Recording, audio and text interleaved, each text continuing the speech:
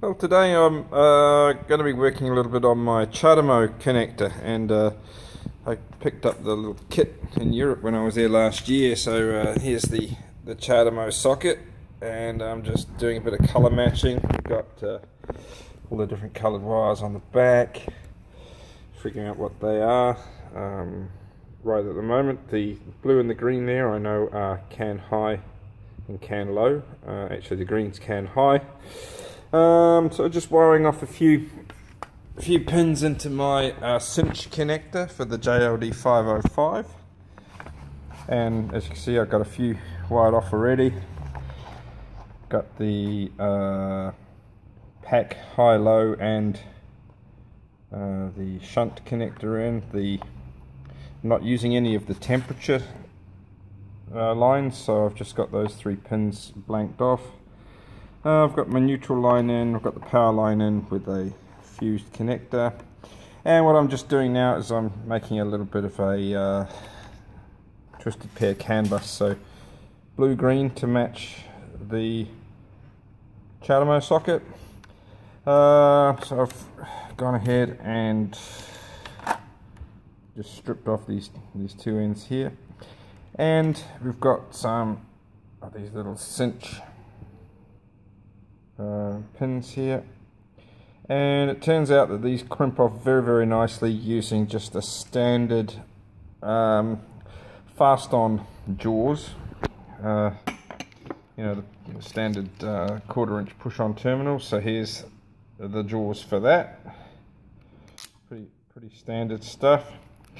I got myself a dedicated set for this, but I also have another tool with interchangeable jaws. This one here is from Toledo, but they're little, you can see that the jaws here pull out and they're interchangeable with lots of different types of pins, so that's been very handy on the project so far.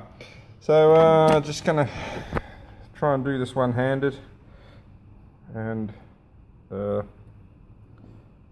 you how to crimp one of these off. In fact, that is going to be extremely awkward to do, but bear with me, we'll see how I go. You can always edit this down later. So we just get that in get the little pin in the smallest set of jaws. This is not working out very well at all. I'll show you what it looks like later.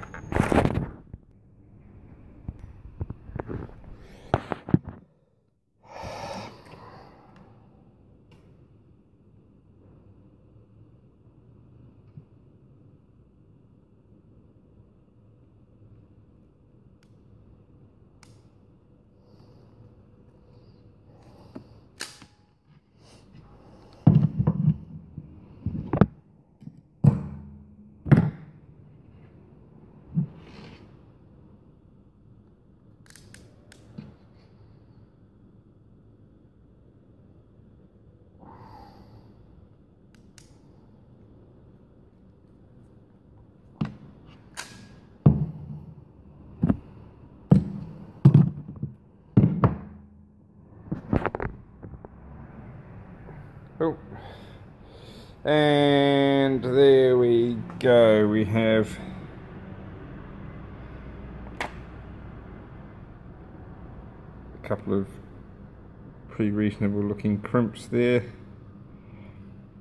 So as I said, CAN high, CAN low. High is the green, low is the blue. So we'll just go ahead and put those into my connector. Okay, so this is all pretty confusing. Let's just double check. So here's the diagram. Pins 9 and 8 are CAN high and CAN low. In fact, pin 8 is high and pin 9 is low. So this is the view on the back of the vehicle connector as I'm looking at it now. And there we go. So that means that the green on the right is pin 8 and pin 8 is high. Okay, so green is high. I suppose that kind of makes sense. Get high on green. So let's put them in the socket. Okay, so there we have another couple of couple of wires finished off. Got to be quite careful that you hear the little click when you push these in. You've got to push them through the little rubber grommet, and they go quite deep before they actually make the final connection. But of course we still have to press in the little white bits at the end to lock everything in place.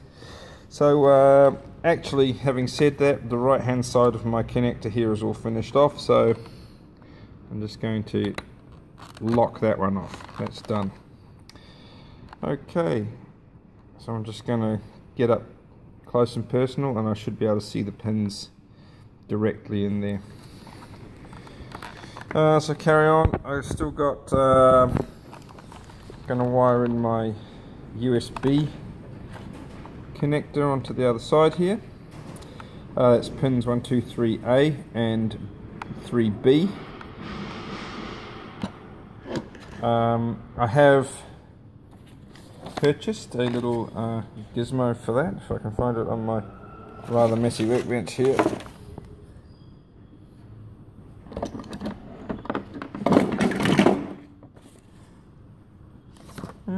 Yeah. Oh, there it is.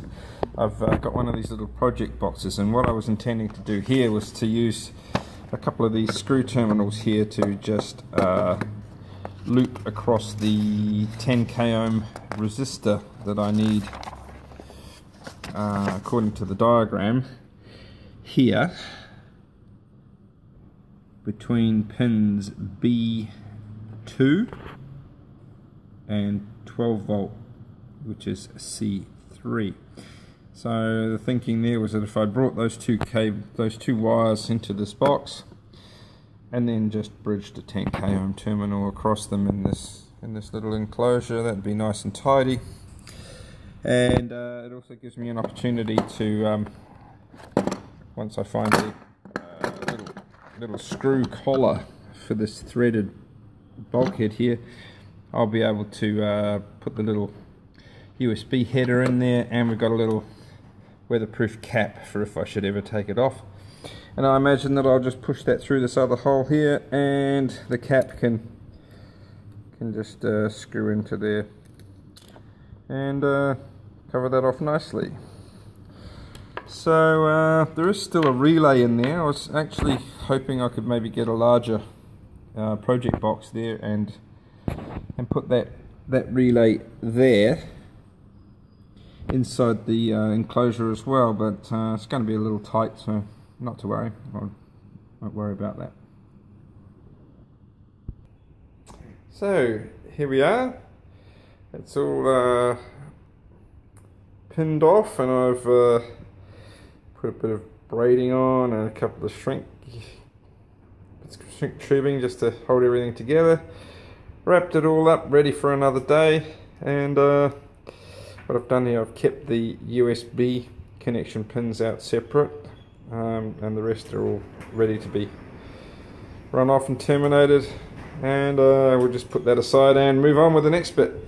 Okay, so now I'm just been playing a little bit with my dash driver setup. So I've got the MOSFET driver board plugged into what was the stereo supply and tucked back in the dash there. It's currently unplugged from that little white socket you can see back there, but it's also not stacked up on the board either.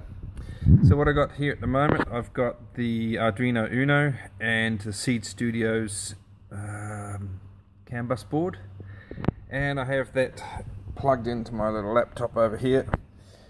So what we're going to do is we're just going to open up the serial monitor, and we get CAN bus initialization okay. And I'm just going to turn the car on, go through a short and there we go. So we're reading some variables from the CAN bus there. Everything's currently 0, which isn't really right except for the fault code. So that's fault code 1 on one of the controllers. So theoretically the readings I should be getting on here are the actual controller temperatures, or at least the motor temperature. Actually, some of that stuff might not currently be plugged in, but at least the controller temperature should be showing. Yeah, okay, well, getting closer, we'll move along. Okay, well, I haven't really done anything. I went off into the front of the car to see if there was anything unplugged, and when I came back, lo and behold, we're getting some temperature readings, so everything's looking cool. That means I can plug in the MOSFET driver board now, and I'll see if I can get any of these dash gauges going. But first things first, I'll probably have to put a couple of needles onto the gauges, so bear with me, I'll get onto that. So there we have it. I've got a couple of the wires terminated there onto the negative terminals of each of these channels. If we can get that to focus in a bit, it's not going to do it. But I can see the fuel gauge has come up to center point. I've got the dash controller set to just a standard mid-range value, so I can set the needle to the middle. The inverter temperature is just off 0, but on the other side here you can see that the motor temperature is sitting at 0, and that's because I don't have a wire plugged in.